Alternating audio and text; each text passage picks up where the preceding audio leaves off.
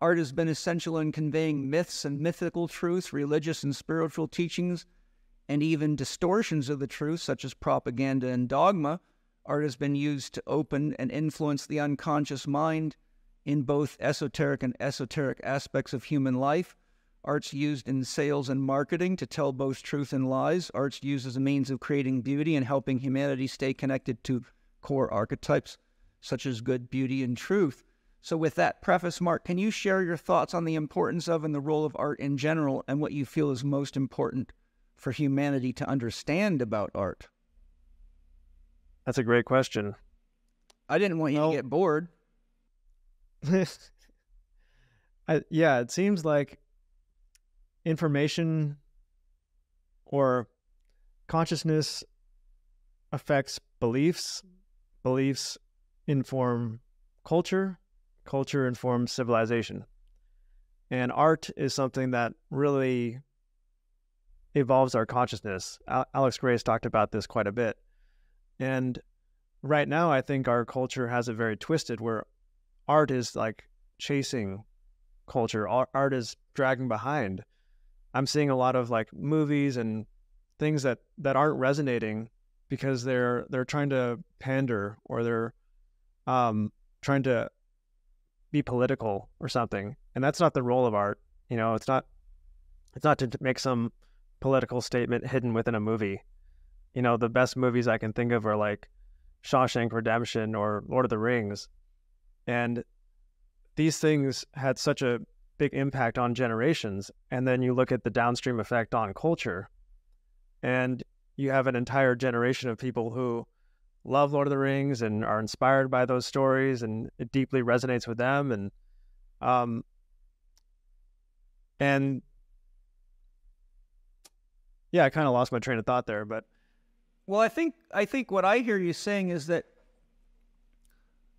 good art accesses the archetypal realm, so it opens doors in the psyche to higher truths.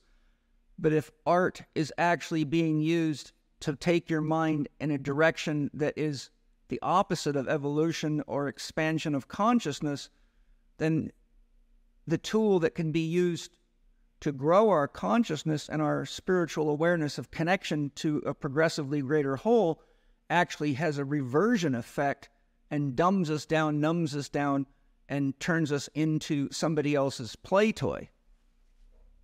That was perfectly said. That's just what I interpreted from what you were saying. No, you said it far better than I could.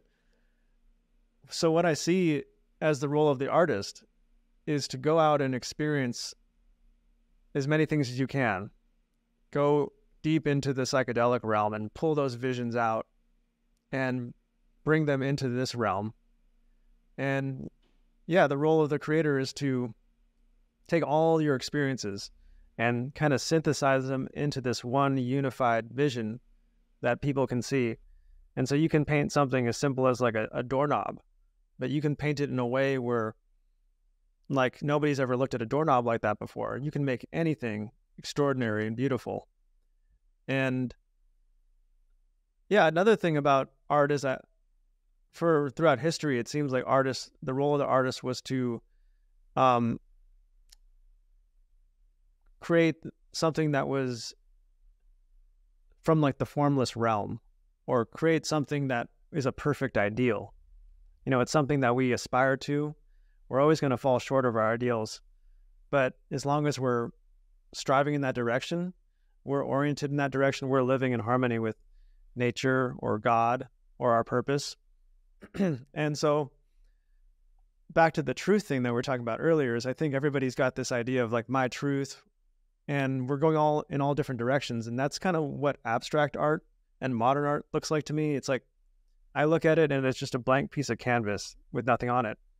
And it requires somebody's extreme context and deep explanation to say why this is worth $1 million, you know, where I'm looking at this and I'm like, I don't get it. This is not beautiful to me. But when you go to like a cathedral, it's universally beautiful because they are creating these perfect ideals that we can orient towards. And the whole thing is oriented towards the heavens.